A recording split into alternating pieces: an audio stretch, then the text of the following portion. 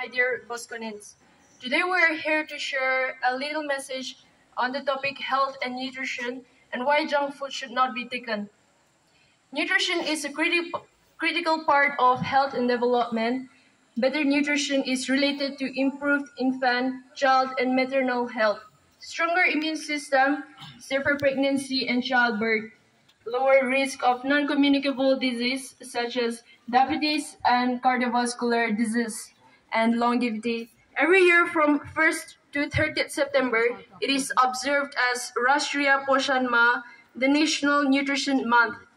Junk food describes food and drinks low in nutrients and high in kilojoules, saturated fat, added sugar, or added salt. Eating too much junk food is linked to serious health problems. Junk foods are not a necessary part of any diet. Thank you.